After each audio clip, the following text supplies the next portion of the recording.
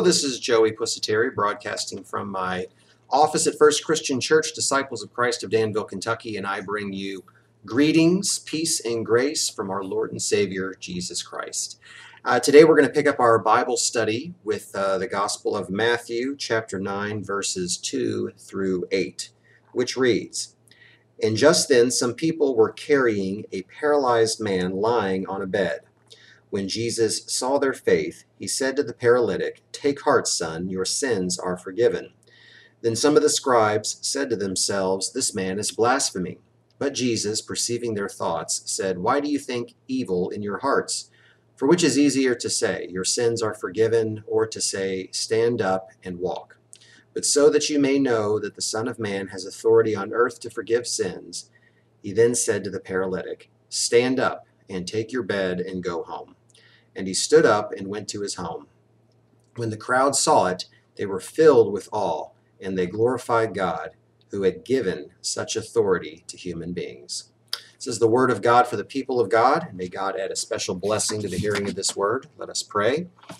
God, we thank you for this time together to study your word. We ask that by the movement of your Spirit, our minds might be illuminated to discern your will and your wisdom. And we ask that your Spirit would stir within us and encourage our hearts to take what we have discerned and to live it out in our lives, which reflect the kingdom of God. It's the name of your Son, Jesus Christ, who reigns within that kingdom, that we pray.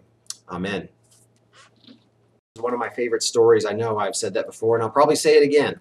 One of my favorite stories in the Gospels. We actually see it repeated in all three of the synoptic Gospels, Matthew, Mark, and Luke. And Mark is probably my favorite version because that's the one where they tear a hole in the roof and they lower the man down on the mat. I don't recall off the top of my head how Luke tells the story, if they have that detail or not. In Matthew's version, it says that Jesus has just returned from the land of the Gadarenes, Gentile territory, and now he's back home. It doesn't say that he's in a building or anything. There's really no description of kind of where this takes place.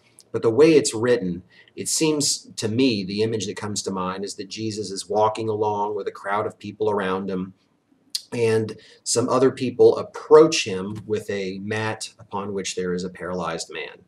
And there is a forgiveness of sins, and then there's a healing that occurs, and then we see what happens from there. All right, so there's a lot of things going on. I just want to lift a few things out in this text. The central thing I think that we need to notice and pick up on is that we now see the beginning of a new conflict, right? So the Gospel of Matthew, I've said this before, so I won't repeat myself too much, is all about a clash of kingdoms, the kingdom of heaven and the kingdoms of this world. And before now, we have seen the kingdoms of this world be represented by different powers, whether they be human powers or supernatural powers. And now we have a new power which stands in the place of the kingdoms of this world, against which we have the kingdom of heaven, coming into conflict with it. And so what now stands in the place of the kingdoms of this world is religious institutions. So we have political power, we have supernatural power, now we have religious institutions. Now what's important to notice is that Jesus is not anti-Jewish. He's a Jew, right? Like, how could he be anti-Jewish? So this is not an indictment against Judaism. He's not destroying the law or saying that the law is bad. Quite the contrary. He's already told us in the Sermon on the Mount that he's not here to abolish the law or replace the law. He's here to fulfill the law. What he's saying is that I'm the one that the law points to. And he interprets the law in the proper way, which gets at the heart of what God's intentions are for us. That's the point. What stands as a oppositional force against the kingdom of heaven is corrupt religious institutions. And there's a difference, right? And this exists even today. We have Christian faith, we have God, we have the power of the Holy Spirit working in the world. We have people who seek to dedicate their lives to the kingdom of God and following Jesus, being the disciples of Jesus. And then on top of that, all around us, we have religious institutions. And in our faith, we call that the church, or ecclesiastical institutions and structures and so forth. And they are subject to becoming corrupt. Why? Because they're comprised of human beings, they're ordered by human beings, and they are susceptible to being influenced by human sin. And so people get into positions of power within these institutions and either the way that they execute the power or the way they organize the institution ends up becoming oppressive, for example, or unfaithful, either by design or unintentionally. And that has always been the case. So the scribes represent corrupt religious institutions. It's not an indictment against Jewish faith. It's an indictment against the institution, the structure, the organization around it. So the scribes confront Jesus. What happens is Jesus forgives the sins of this paralyzed man, and then he hears their thoughts, which again is just a little detail to remind us the power and authority of Jesus. He hears their thoughts, and what they're thinking is this man is blaspheming because only God has the power to forgive sins. So if he's forgiving sins, then he is saying that he has the power of God, hence that is blasphemy. And so Jesus questions this and challenges this and says, why do you think evil thoughts in your heart? And then he says this. He says, now, which is easier, to say that someone's sins are forgiven or to say to someone, pick up your mat and walk, right? Well, what would be easier is to say your sins are forgiven. Why? Because there's no physical manifestation, there's no visible evidence of that being true. So, whether or not your sins are forgiven is kind of something in between you and God. And so it'd be easier to say that because there's no way to prove whether or not it happened. It would be much harder to say, take up your mat and walk, because after all, if you have no authority to heal somebody and you say that and they can't get up and walk, then you are exposed as a fraud, right? So he says, which is easier to say? And of course the answer is to say your sins are forgiven. So he says this, just so you know that I have the power to do what I just said, was happening, which is that his sins are forgiven, I will say this. Then he turns to the paralytic and says, get up, take your bed and walk. And he does. And that demonstrates his power and his authority, essentially to forgive sins. Now, there's a few things that I want to point out here, which I think are really important in addition to that. So that's kind of the central thing, the central conflict between Jesus and the scribes who represent corrupt religious institutions. And that'll be something that really draws itself out for the rest of the gospel. Now, the first thing that I want to point out, this detail, is that when Jesus forgives the man's sins, it comes in a response to their faith.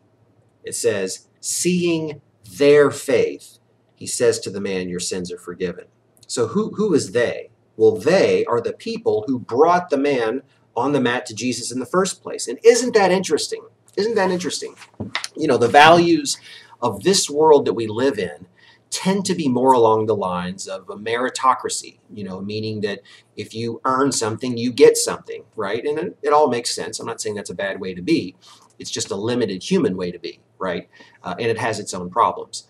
So we would say that, if the man on the mat demonstrated enough faith, then he would deserve to have his sins forgiven, and then Jesus would do it. But that's not what it says. It says seeing their faith, seeing the faith of the people that brought him to him, he forgives his sins. That's the way the kingdom works. In other words, the kingdom is this type of place and environment. It's this type of, divinely ordered society, community, whereby the faith of other people matter in your life. Or in other words, your faith matters to other people. So let's say that, you and I and a group of people, we all had a friend who was suffering something greatly. They just found out they had a terrible diagnosis, and they're just lost in despair and anger and hurt and pain and all of those things. And in some certain ways, they're, paralyzed, you might say. They don't have the ability to function and do the things that they, need to be doing. The fact that we could all come together and pray for this person, and that we could have faith that God can heal this person, even though they might not be able to believe it themselves at that time, that makes a difference. And that our faith is enough to have God respond positively to our faith for the sake of other people. And that's good news. I'm amazed that the kingdom works that way, because we don't work that way. The other thing, and then I'll let you go, that I want to point out here is that there's a response to the healing, right? So he says, get up your mat and, walk and go home. And so he gets up and he walks. Now, when he does this, there's a crowd of people around him, and it doesn't say, take this man on the mat and carry him out of here, and when he gets home, he'll be able to, get up and walk later on. Like, he heals him right there in the crowd so that the healing is public so that people have an opportunity to see it and to respond, which they do by glorifying God. And that reminds me of, say, somebody who had an addiction, and they were alcoholic or a drug addict or whatever, and then they get sober by the grace of God, and then they're out in public and people see them and they're like, wow, like I don't remember her looking like that. I don't remember him looking like that. Like, is that so-and-so, the person that couldn't be trusted, the person that created all this harm in our society, the person that was destroying themselves with chemicals? I mean, look at him now, he or she looks great. And when that happens, people can't help but think to themselves, well, why? Like, why has this person been able to be transformed? And if this person is not ashamed, if this person is freely willing to, be public about how they have recovered, then it brings glory to that which got them sober, and there would be an opportunity to say, God has healed me, and that brings glory to God.